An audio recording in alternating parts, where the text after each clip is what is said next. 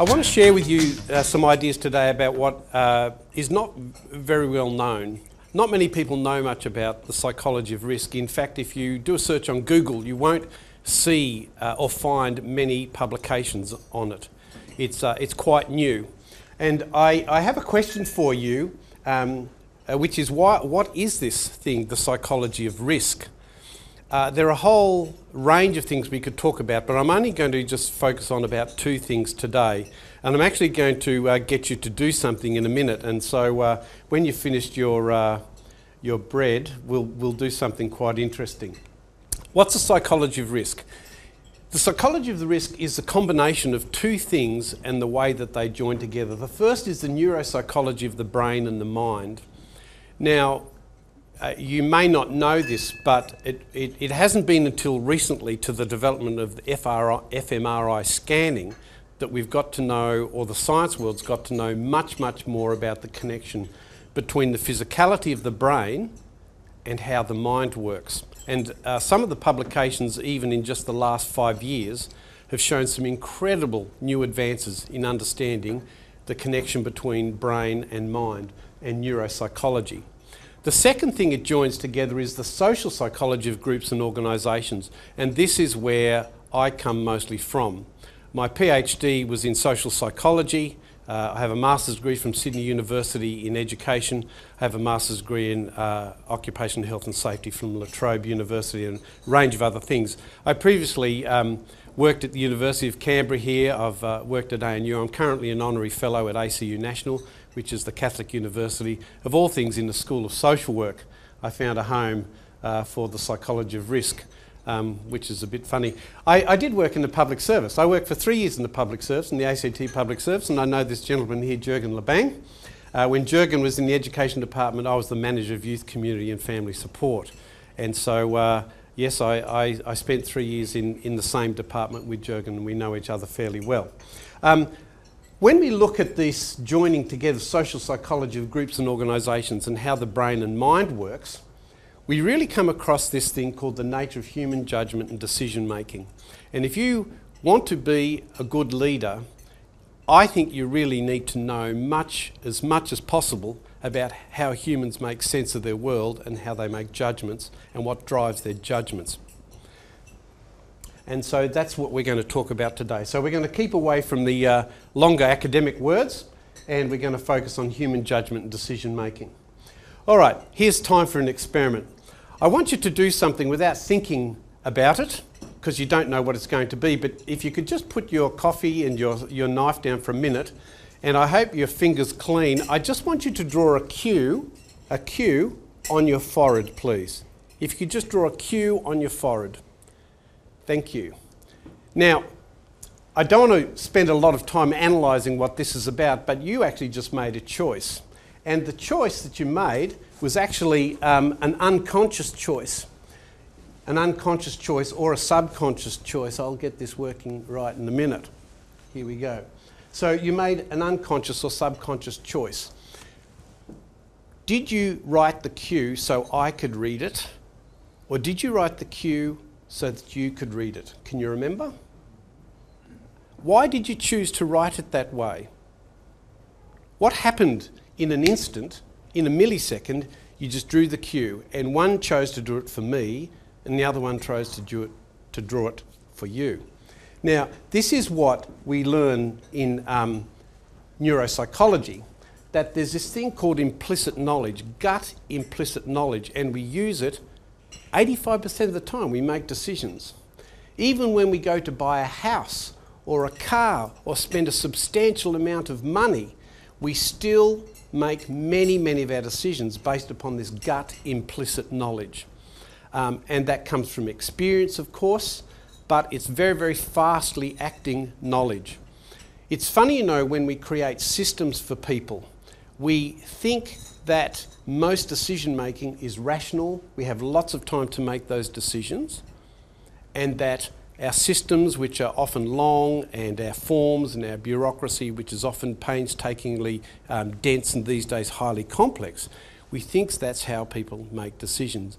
And yet the evidence shows that in the milliseconds before we come to that decision, in jumps our gut implicit knowledge, which is, by the way, highly reliable, and we use that as well. So we often think we've made a rational choice, and in fact, we actually made an emotional choice. And sometimes we don't even know why we made it, and it's in that subconscious. And of course, to know more about that is to know more about what's called a human being's mentality. Now, I need to explain when that's not a spelling mistake. This comes from a French notion, from a French school of history. They're called the Annales School of History. And it's a social psychological approach to history. You don't look at dates and you don't look at people's behaviour, you look at the history of how people made sense of their world at the time. And the Annales School of History tells us that even some of the major decisions that have been made in the world leading to wars and all sorts of terrible things were also made by this gut split, instant, unconscious, sometimes subconscious decision making. And the Annales School of History say that our mentality is the way we make sense of the world. It's called sense making, okay? And they estimate, the scholars who do this research say that 85% of our decision making comes from this implicit gut sense making that we have. Now, it may be the composition of all the things we've done in the past, that's true, that's contributed to the way we make sense. What is interesting is our experiences are different. So when we come to sense making, they're actually not something we share in common. And that's why it's hard to understand other people and the way they make sense of things. That's why, however or why you made the decision to draw the cue the way you did it, it was unique to you in that moment. We could do other experiments, but we're not going to do them. So there's a strong connection between the psychology of risk, the theory or the methodology of mentalities, which is pioneered by a guy called Julien Lefebvre, and then this whole idea of sense making. And if you want to know more about how sense making connects to the psychology of risk, there's a colleague and a scholar at Michigan University, I would consider him a genius, Professor Carl E. Weick. Professor Weick wrote a book called Sense Making in Organisations, an absolutely brilliant book in 2 volumes, very, very dense, hard to read, but brilliant stuff. And he goes further into how do people really make judgments and decisions. And I'm going to just break away from this and ask you a question. How much have you considered this whole idea of human judgment decision making in the way you consider your business, policy development, or the strategic thinking in what you do? I guess connecting a little bit back to Alan's story of sometimes you can be so consumed in the process of doing something that you actually haven't even strategically considered the humans who are going to use the thing which you're about to develop or the policy you're about to implement. So that's the question for us. I'm going to tell you a story. This is a unique picture. You won't see this picture anywhere else. Todd and Brant don't even have this picture, and some of you know my experiences, but some maybe not. I was on the Emergency Coordination Operations Group at Beaconsfield, where Todd and Brant were trapped underground in a cavity about the size of this table. I've had my head in that table. I don't know how they survived, because Todd and Brant are bigger than me. Both of them are larger men than me. And they were busy shoring up a cavity in a mine when there was a seismic activity and it collapsed, and the very cage they were operating in acted and protected them from the thousands of tons of rocks above their head. You know the story. This is a picture we took of Todd and Brant about 5 minutes before we pulled them out. You can see them there. Brant is actually a bit of a joker, so he decides to blow Todd a kiss before we pull him out. That's the feed tube that we got into him, the 35 metre feed tube. We had to come in and up underneath. You probably know the story. Beaconsfield was the largest media event in Australian history, and my role, I was called down on the first day by Matthew Gill, the mine manager, who I'm currently still doing work for. He's currently the manager of Castlemaine Gold. I was called down, in fact, to monitor the psychology of risk within that project, and particularly keep my eye on the 7 managers, and that was my role. So my role was one to stay behind, unlike a person we know who was labelled, you know, the face of Beaconsfield, who actually wasn't even on the emergency committee, sat outside the fence and collected members' second-hand knowledge and ran to the media. That is interesting in itself. Explains a great deal about the psychology of certain people and their actions and what they do and the judgments and the decisions they make. I've seen a script of the movie that's about to come out about Beaconsfield, and I've had confirmed yet once again that most of the things you see on the media are not true, and certainly that script isn't even close to what happened. Let me tell you a little bit about this, and this is not the story about Todd and Brant. This is a story about Rex and Pat. Now, two people you don't know. This is Rex here and this is Pat. Pat is the underground mine manager and Rex is the safety manager for Beaconsfield. Now, what's interesting about this story is they both have children and they both have wives, and yet they got a phone call in the morning when there'd been a collapse, and they both live 1 hour from Beaconsfield in Launceston. Now, if you know the road from Launceston to Beaconsfield, it's terrible. It is a terrible road. Someone should have tweaked. Someone should have been observant, because when Rex and Pat both arrived within 30 minutes of the phone call at the mine, they should have known they were not in the psychological space to go underground. But they did. They both went underground and within an hour were in what's called an open stope. Now, what I'm going to do is I'm going to actually show you some footage from Castlemaine Gold, which is similar to this gold mine, and I'm going to just talk it over a minute and explain to you what this is all about.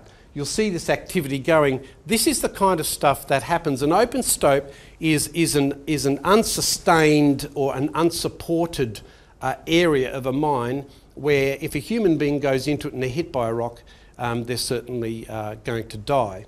There is a rule within mining that human beings do not go into open stopes. They get on these little machines and it's all done by remote. So if you're going to go into an area, there's a machine there and it's like a Game Boy, a PlayStation. You don't go into an open stope. On that morning, Rex and Pat, firing off their gut knowledge, firing off their emotions, walked into an open stope, and unknown, I don't know if it's going to be in the movie, unknown to nearly everyone, there was a rockfall, and rather than rescuing anyone, and they didn't know if they were alive anyway, both Pat and Rex could have died and they would have had 3 dead, not 1 dead. They both went into an open stope. What was it that made them make sense of their world that they thought that was a good judgment and decision?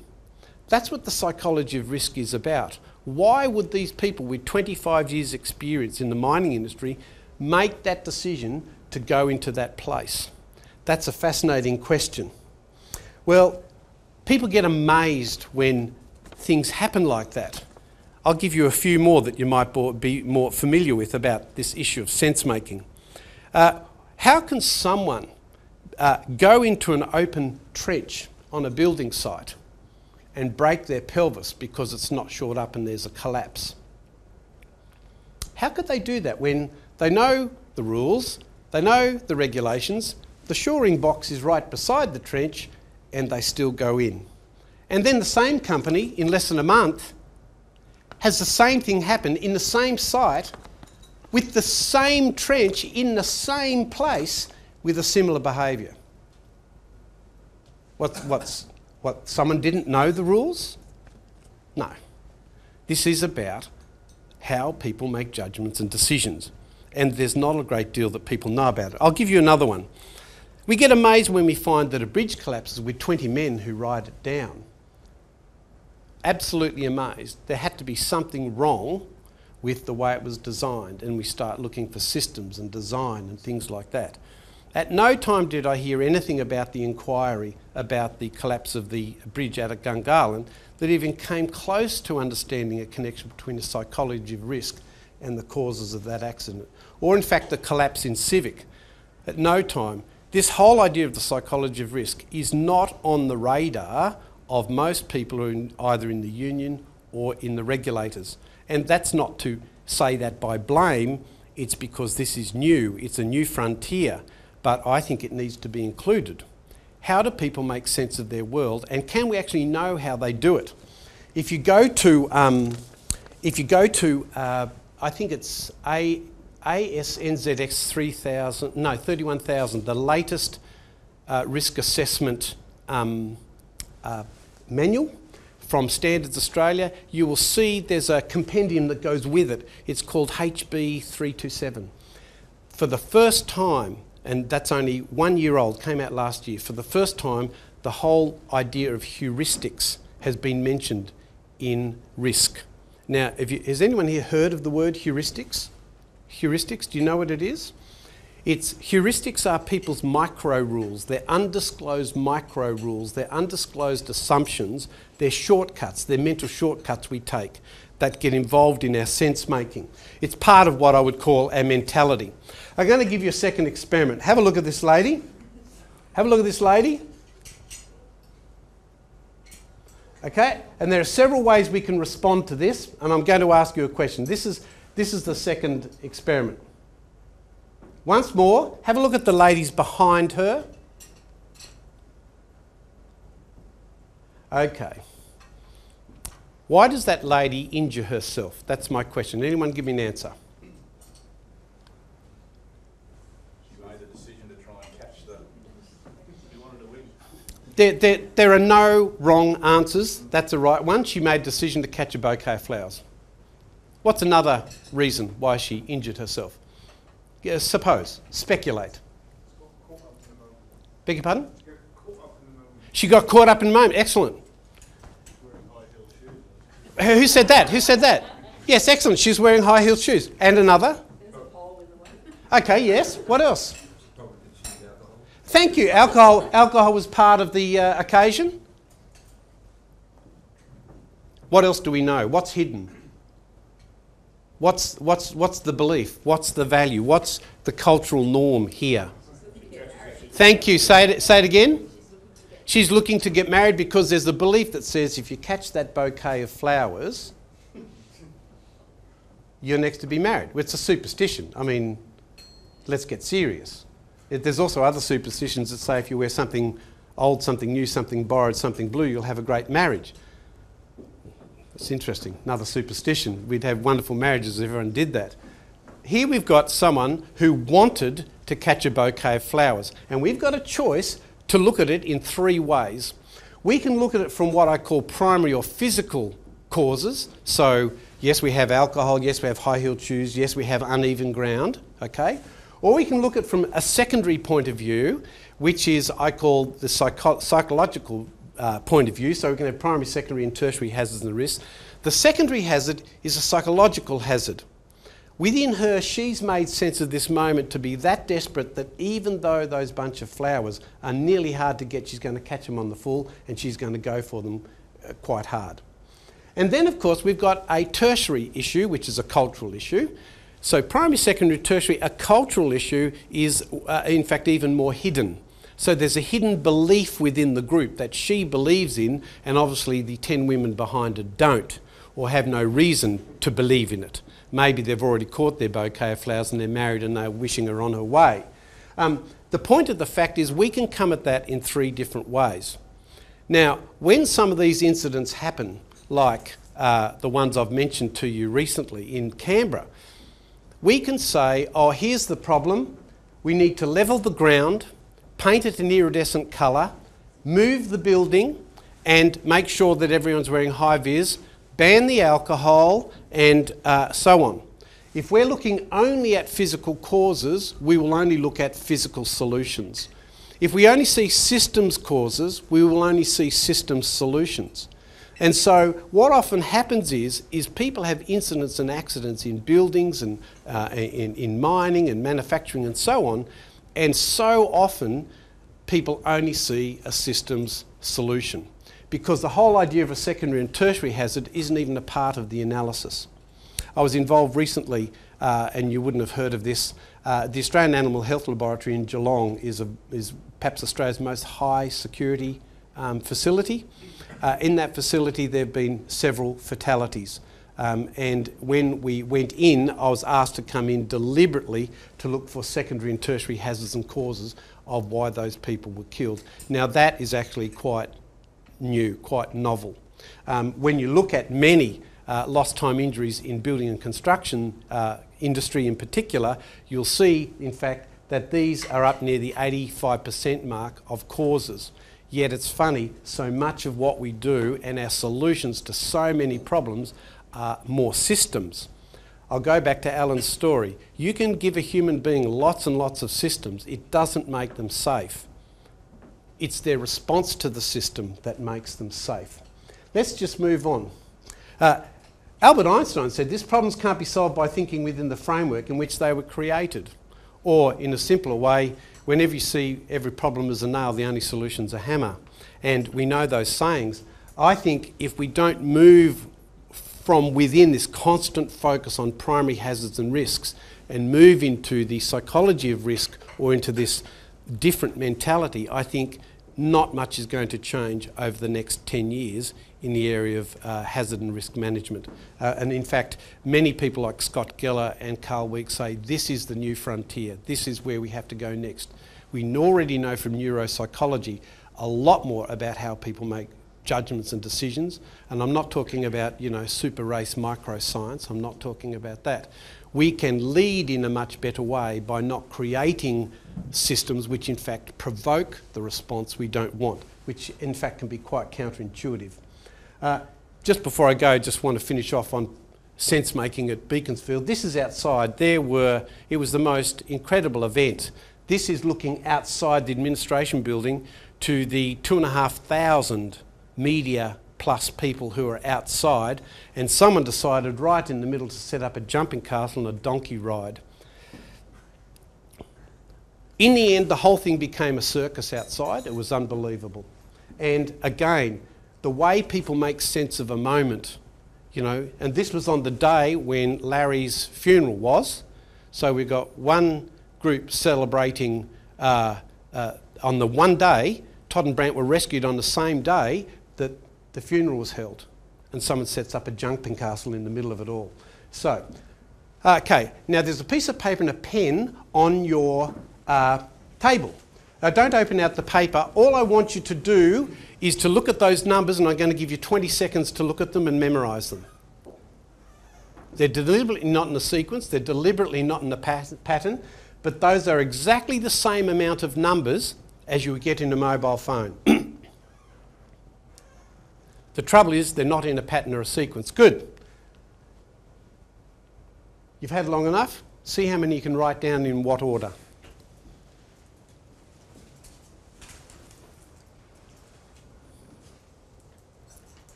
Let's see. Did anyone get all of them? I would doubt it.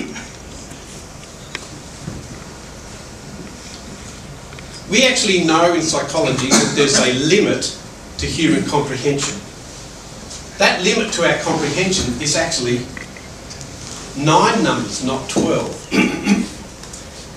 If I give you 12 numbers and give you quite a long time, you could eventually memorise them. But because there's no pattern or swing or tune in them, like my mobile phone, if I gave you my mobile phone, you can sing it, and so you'll be able to remember it, or you'll be able to pattern it.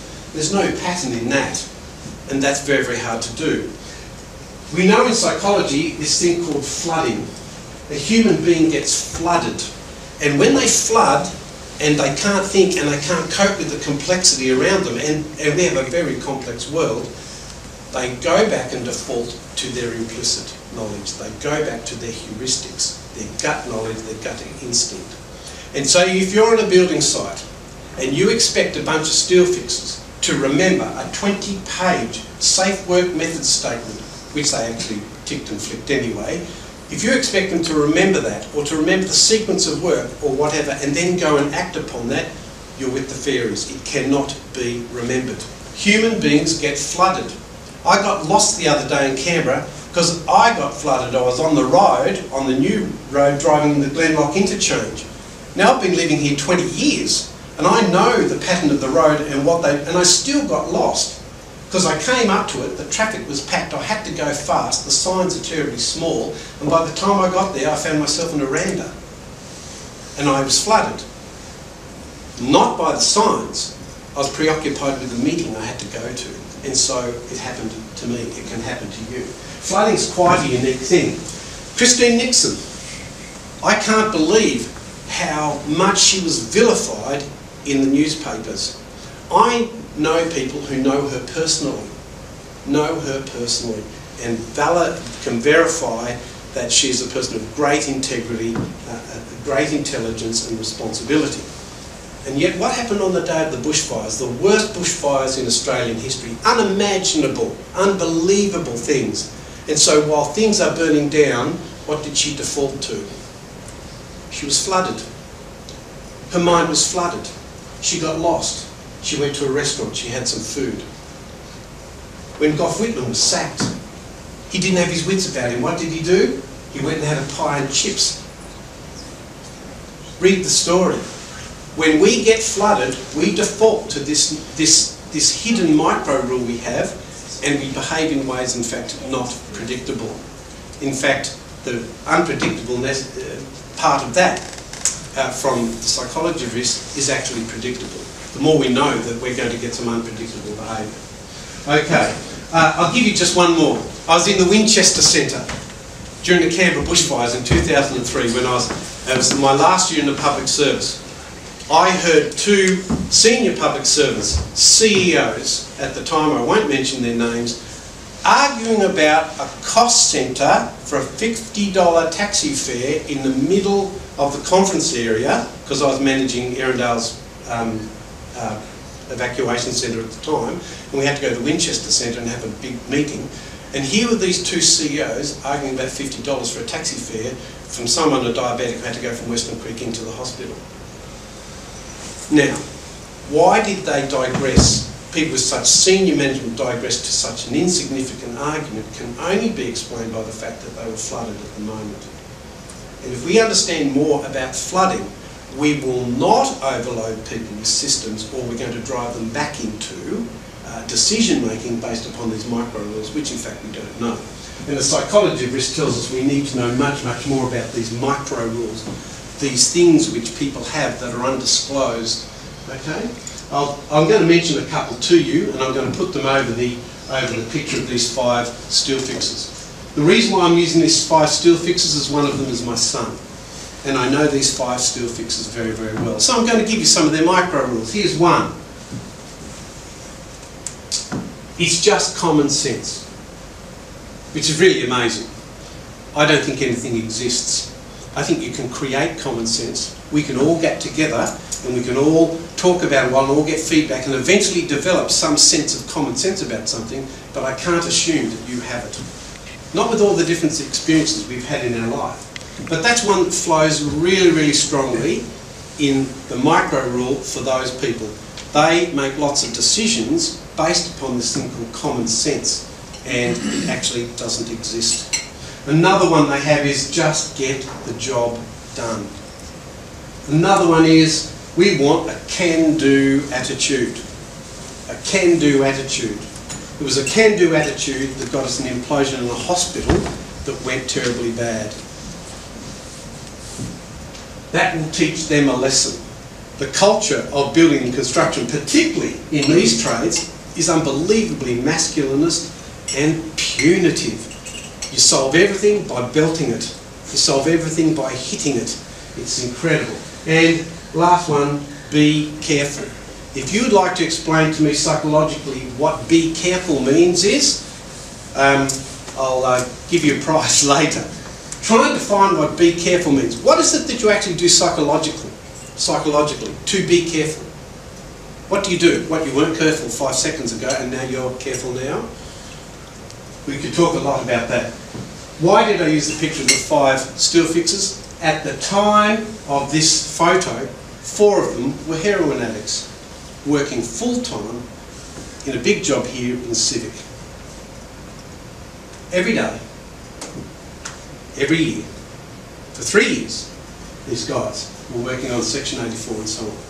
So there's a whole lot of stuff that's hidden, which in fact we don't know about the psychology of risk, and it's probably about time we got to know more about it.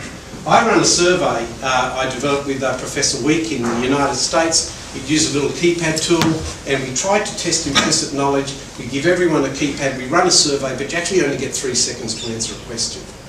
And so when we throw a question at you, it's a bit Freudian, you give your responses. I'll show you the results. I've done it with 10,000 construction workers Australia-wide, and I've been doing it over the last 8 years. If you want to see the results of that survey, it's just been published in the back of this wonderful publication, Building News with the MBA. It's back there in the back of the pages there. I run this little profile survey. I'm going to show you the results. Here they are. Here's the top 10 running in building and construction at the moment. We have a 78% disposition of overconfidence in the building and construction sector. That means when I give you 3 seconds and ask you a question, most people, when they answer the question, they actually think they're answering the question. It's the way they answer the question, they're overconfident. There's a preoccupation with the cosmetics of safety, which Carl Wick talks a lot about. They have very, very simplistic and naive safety rules or micro rules. That's running at 75%. And this is with 10,000 people in the database, done across all the tier 1s down to many of the tier 5s and 6s in Canberra. They have a misunderstanding of safety bureaucracy. There's an imbalance between program cost safety trade-offs. There's a tendency to blame rather than learn from incidents. That's running at 68%. There's a 65% fatalistic rate in building and construction. In other words, there's a belief it's going to happen anyway.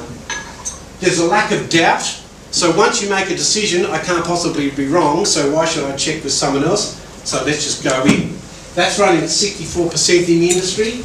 Insufficient positive focus. In other words, the industry in itself is negative, it's punitive, and most of the time it's about blaming who's done something wrong. In fact, what are measures or our KPIs in building and construction are mostly about mistakes. We mostly measure mistakes and what's wrong. And the acceptance of double speaks running at 60%. So that's all come out of the survey. Love to do the survey with you one day. I did it with the Department of Defence last year with 1,000 across the Commonwealth Department, and it was on the psychology of risk insecurity. I'd love to show you the results, but they'd kill me if I did, and I don't have security clearance anyway. But if you want to know more about that, you can ring people in DSA, in Defence Security Authority, and they could show you some aspects of that. Bruce Mateer there would help you out. So from the database, this is what we're currently running with, and this is all about trying to measure the sense-making of the industry at the moment. And I think that's what we're really battling. We don't understand that's what we're battling, and the sooner leaders and managers within the industry do, then we might design the things that we put in front of these people a little bit differently. One of the things I advocate as a solution, and I haven't been wanting to just pose problems and explain, is I really think this is where we need to go. Skilling up the industry much, much better on their safety conversations on site. When someone's swamped and they're totally overwhelmed and they're flooded and the systems are there and they didn't like the JSCA anyway and they didn't listen to the toolbox talk and actually go out on the site, it's at that moment, that conversation, that skilled conversation is what they need. Unfortunately, those soft skills of effective conversations also aren't on the radar of the building and construction industry.